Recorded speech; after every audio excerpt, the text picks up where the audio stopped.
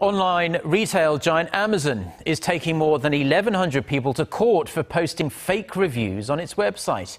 The company says its reputation is being tarnished by false, misleading and inauthentic reviews.